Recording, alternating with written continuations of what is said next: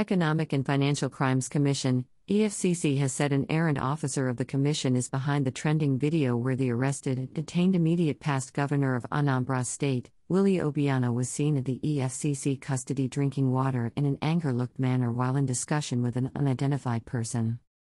EFCC in a statement few minutes ago said the errant officer is currently being subjected to disciplinary action. EFCC statement reads thus. The attention of the Economic and Financial Crimes Commission, EFCC, has been drawn to a trending video showing the former governor of Anambra State, Chief Willie Obiano, in the custody of the commission. The commission wishes to distance itself from the said video, which is completely at variance with the established standard operating procedure of the EFCC. A discreet investigation ordered upon discovery of the leak has revealed the errant officer behind the odious act, and he is currently being subjected to appropriate disciplinary action.